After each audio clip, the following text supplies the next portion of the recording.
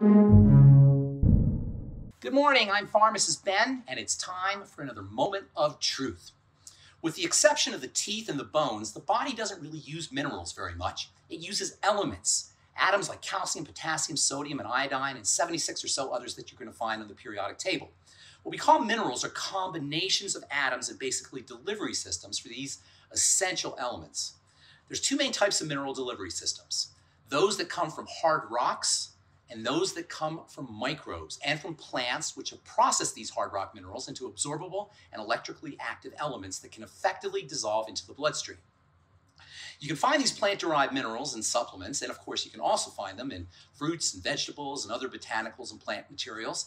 And you want to make sure that you're ingesting these daily. They're vital for good health, and they are the fundamental building blocks of life. Thanks for listening. That's another moment of truth. Have yourselves a wonderful, beautiful, awesome, spectacular day. We'll talk to y'all later. Bye for now.